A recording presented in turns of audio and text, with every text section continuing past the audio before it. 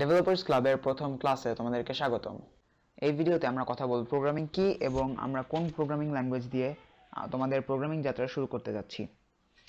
Programming হলো কোনো যন্ত্রকে তার কাজ ঠিক করে দেওয়া। ইলেকট্রনিক জিনিসকে অনেক ইন্টেলিজেন্ট মনে হলেও আসলে ইলেকট্রনিক্স অনেক বোকা। তাদেরকে যা করতে বলা হয় তারা তাই করে, কিন্তু তাদেরকে সাধারণ বাংলা বা ইংরেজি ভাষায় কাজ করতে বললে তারা তা বুঝবে না। তাই আমাদের বিশেষ কিছু শব্দ ব্যবহারের মাধ্যমে তাদেরকে তাদের কাজ ঠিক করে দিতে হবে, এবং এই বিশেষ শব্দগুলো নিয়ে যে ভাষা তৈরি হয় তাকেই বলে প্রোগ্রামিং ল্যাঙ্গুয়েজ। তো আমরা সবার প্রথমে যে প্রোগ্রামিং ল্যাঙ্গুয়েজটা শিখব সেটা হলো জাভাস্ক্রিপ্ট।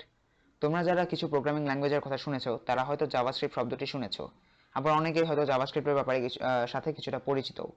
কিন্তু তোমরা ভাবতে পারো যে জাভাস্ক্রিপ্ট বেশি কিছু করতে পারে না, তবে এটা আসলে ভুল ধারণা, কারণ জাভাস্ক্রিপ্ট খুবই পাওয়ারফুল এবং এটা শিখতেও খুবই সহজ। এটা দিয়ে অনেক ধরনের কাজই করা যায়, এবং আমি তোমাদের দেখানোর জন্য কিছু জাভাস্ক্রিপ্ট এক্সাম্পল খুঁজে রেখেছি। যেমন এখানে একটা মেজ জেনারেটর আছে। এখানে খুবই সিম্পল একটা অ্যালগোরিদম দিয়ে তারা মেজটা জেনারেট করতেছে। এখন আমি একটা র্যান্ডম সিড দিয়ে দিলে এখানে নতুনভাবে একটা মেজ জেনারেট করা শুরু করলো। তো এটা কন্টিনিউ হতে থাকবে যতক্ষণ পর্যন্ত না পুরা জায়গাটা নিয়ে একটা মেজ বানানো হয়ে গেছে। তারপরে একটা আছে হলো গিয়ে ক্লোথ সিমুলেশন।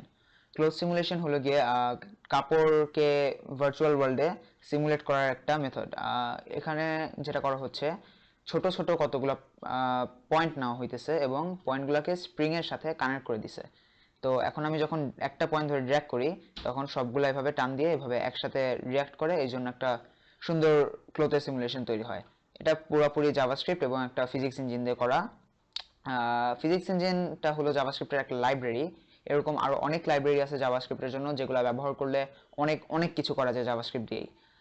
তারপরে একটা পিওর জাভাস্ক্রিপ্টের যেটা এক্সাম্পল এখানে আছে সেটা হলো এই ক্যালকুলেটরটা দেখতে খুবই সুন্দর এবং কমপ্লিটলি ফাংশনাল। যেমন আমি যদি 5+5 করি, 5x5 সরি 25 আসলো। তারপর আমি ক্লিয়ার করে ধরো 2x2 করলাম, 4 আসলো। ঠিক আছে, তো এরকম জাভাস্ক্রিপ্টের অনেক অনেক অনেক অ্যাপ্লিকেশন আছে। তোমরা চাইলে ভিডিওর ডিসক্রিপশনে যে কিছু আরও এক্সাম্পল চেক করতে পারো।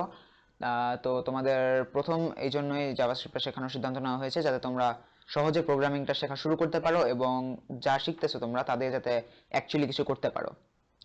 আজকের ভিডিও এই পর্যন্তই, তবে নেক্সট ভিডিওতে থাকছে জাভাস্ক্রিপ্ট নিয়ে কাজ কীভাবে শুরু করবে তার জন্য নির্দেশনা এবং জাভাস্ক্রিপ্ট নিয়ে তোমাদের প্রোগ্রামিং যাত্রা শুরু।